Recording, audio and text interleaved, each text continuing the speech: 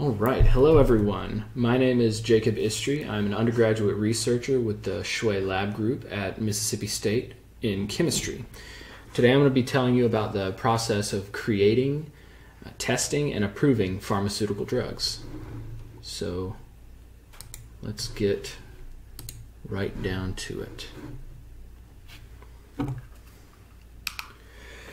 There are four main stages of development for pharmaceutical drugs. The first is to select a protein that is related to a disease and figure out the structure. This allows us to develop a molecule whose shape and properties can interact with the protein in a beneficial way. The second step is commonly called preclinical trials.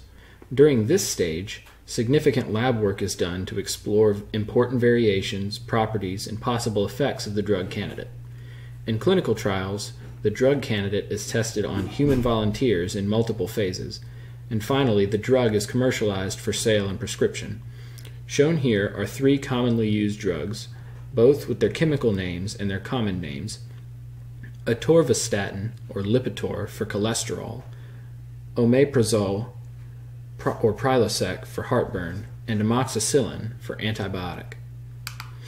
Identifying a problem is the first step in drug creation, and it focuses on finding a question that can be answered through chemical means. Usually, once a disease-related protein has been found, efforts focus on inhibition of the protein. The figure to the right is an example of competitive inhibition, in which a chemical that has a similar shape but does not react with the protein is used to block the reactive substrate. Other functions and methods of drugs are available. However, this is the most common. Preclinical trials refer to the lab work portion of the drug development process. In this stage, workers use experimental strategies to access potential inhibitors and analog libraries or similar structures through chemical synthesis. For inspiration, chemists often look to natural products that have useful abilities for the target protein. When testing the primary compound, or the most useful one, it's always good to have more options, so a chemical library is built up of similar structures. This process is usually centered about small molecule drugs, which make over 90% of FDA-approved market drugs. This stage has many steps. Drug discovery can include new information about the disease, unexpected side effects of other treatments, or new technologies, mostly in the field of delivery methods.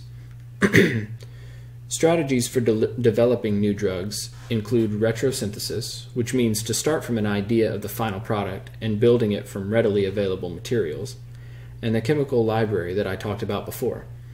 The picture on the right is a simple example of retrosynthesis. Other steps during this time include finding out how toxic the chemicals are and what they're harmful to, such as the skin or major organs; characterization, which means determining characteristics like how stable the structures are, how well they can dissolve, and other things. This stage sometimes has animal testing depending on regulation and drug effects, but this is becoming less common. Our lab work mainly focuses on accessing new and useful chemical structures. This includes determining the active or functional group on the molecule. The picture shows several common functional groups. At this point, we also determine what the group does to the target protein and find the most effective conditions for the reaction to take place: the best temperature, the best solvent, the best catalyst, and so on. We also find new ways to build chemical bonds, identify new catalysts, which are molecules that speed up the reaction without being used up, create strategies for selective synthesis, which means that we pick how and where the molecules connect, and rapidly build libraries of compounds. The third major stage is the clinical testing stage. It's broken down into 4 phases. Phase 1 trials are performed on a group of 20 to 80 healthy volunteers. This step mostly focuses on safety, side effects, and how the molecule is broken down by the body in metabolism. If Phase 1 testing reveals acceptably low toxicity levels, Phase 2 testing can begin. The primary focus of this stage is finding out how effective the drug candidate is at fixing the problem. The tests for this step are performed on volunteers who suffer from the target condition, and there can be anywhere from 50 to 300 subjects. Testers also use control groups for this step, in which some subjects receive a placebo or inactive pill. This is done because sometimes people think they have been given real medicine and begin to feel better even though the drug was not real. This is known as the placebo effect, and the control tests are used to eliminate that variable. Most drug candidates that fail at this stage.